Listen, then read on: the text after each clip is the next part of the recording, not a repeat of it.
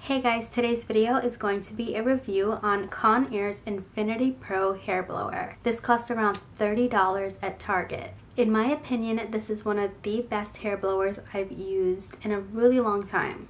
It claims to deliver effortless styling. It features ceramic and ionic technology to reduce frizz, enhance shine, and promote healthy hair. It has an AC motor to ensure fast drying, so it cuts down on the amount of heat your hair has to endure. This hair blower is so lightweight, and I love the handle. It's actually arched, so it fits into your hand without giving your hand a cramp. It has 3 heat settings, hot, warm, and cool right here. Really easy to use. And then at the bottom it has 2 speed settings, high and low. It comes with 2 attachments. This attachment has holes on the side, so it gives off less heat. And then this one is the one that I use to straighten my hair out.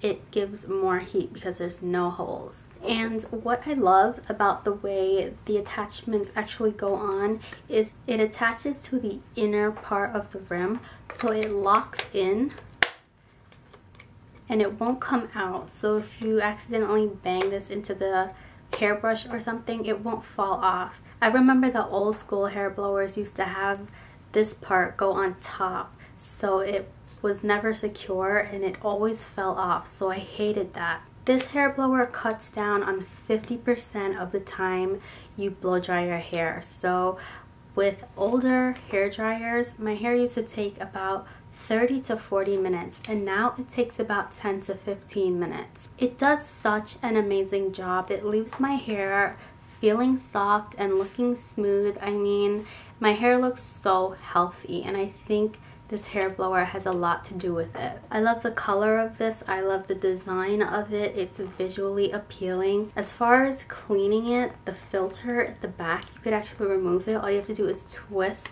the back and lift it up, and that's it. Overall, I love this hair dryer. I've had it for about 3 years now, and it looks brand new. You would have never known that I've had it for so long. So the lifetime span is really long, and that's a great thing. That's it for this review. Thanks for watching. Bye.